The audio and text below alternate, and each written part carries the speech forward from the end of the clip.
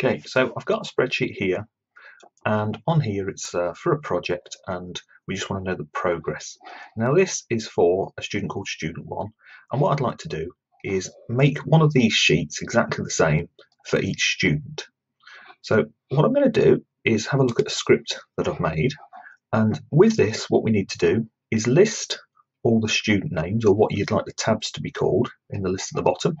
We need to put in the Google Sheet ID and the tab that we're using as a template. So we'll see the template name is Student 1, and I need the ID of the spreadsheet, which is this. It's after the / after the D and before the / of the edit. So we'll just copy that. We'll go to the sheet and paste that in.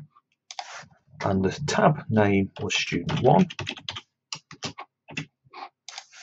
Once that's done, we go to Options, press Make New Tabs Sheet. And after a few seconds, you'll see that Created pops up next to all of those.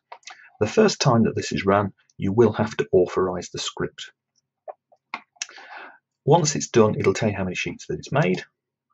And if we then go back, we can see that we've got the tabs down the bottom. And if I click any of those, they're a perfect copy of the one that we used as a template.